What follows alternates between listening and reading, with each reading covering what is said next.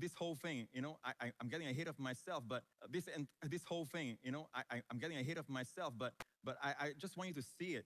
Now, I'm not preaching from the standpoint of what happened in this chapter because, all right, you must read everything in context. If you take a text out of its context, what is left is con. What is left is con.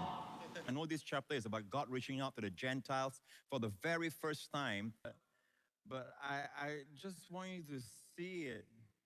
Now, I'm not preaching from the standpoint of what happened in this chapter because I know what is left is con. It's about God reaching out to the Gentiles. Beautiful days. That's how God spoke to me. And if you're wondering, I'm taking liberties with this verse.